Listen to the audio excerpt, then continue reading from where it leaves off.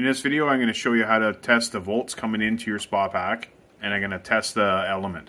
Assuming that's 240 volts.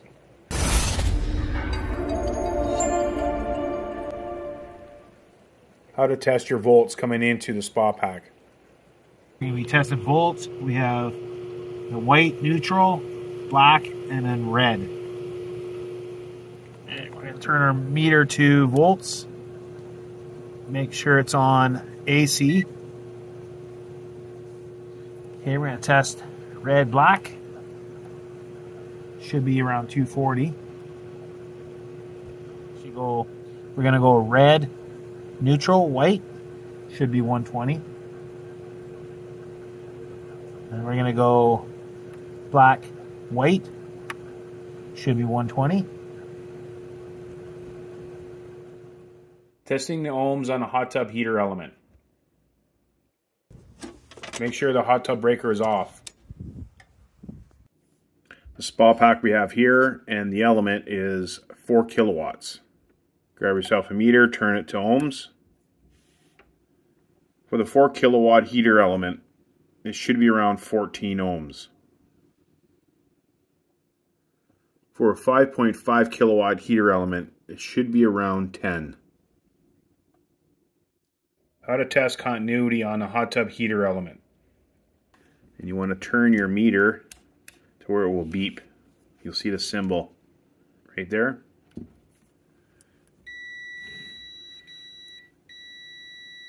we got our beep. So we're going to test for continuity. You can test it on either element, 5.5 or 4 kilowatt.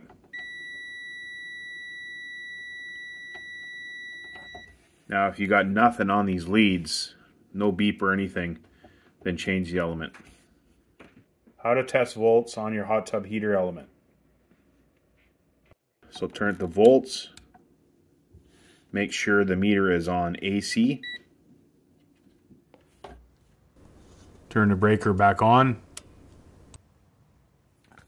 This time it's going to be live, so you got to watch these two leads when you're touching them. You don't want to slip off. It's not like you want to touch them and come across. Just be careful doing it.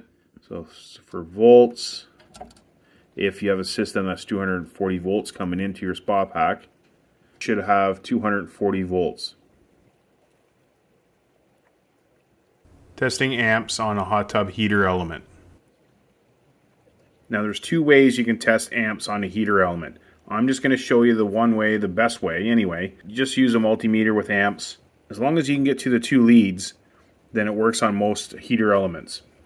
If you can see the two leads on your element, what you're going to do is you're going to turn the power off, take one lead off, whatever ones you have. You can have this one here, or you can have this one here. Both ways, you do it the same way.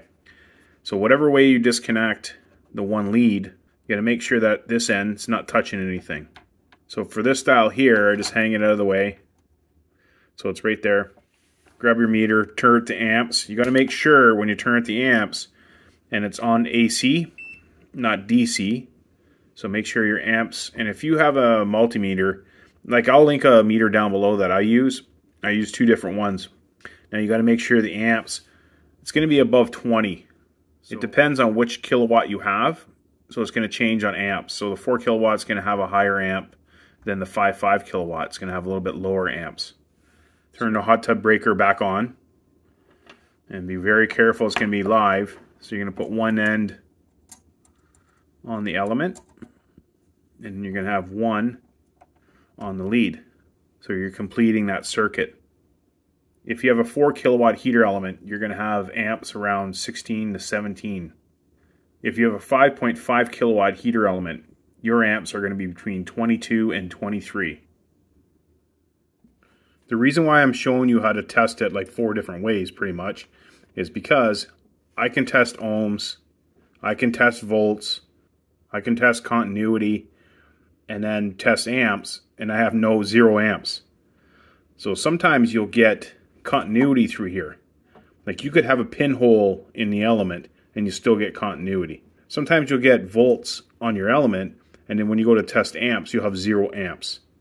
So this is why I show everybody the test 4 different ways on a heater element. Because if you're unsure, like if you test the heater element volts and it's 0, then you're going to change the element. If you test ohms and you get 0, you're going to go and test the volts. You're going to test everything else to make sure, just to confirm that's what it is. Amps is the biggest thing for an element. You can test ohms, you can test volts, and then get 0 amps, and it's the element. When I have to test an element, the very first thing I do is I'll test the volts, and then I'll go right to the amps. I don't test ohms, I don't test continuity. Now, if you test the amps, that's the 100%. If it's 0, change the element. 0 on the volts, change the element. If you've tested everything and you can't figure out why it's not heating, or maybe it's, you know, if it's tripping the breaker, that's one thing, then you can narrow it down. But if it stays on, there's no heat.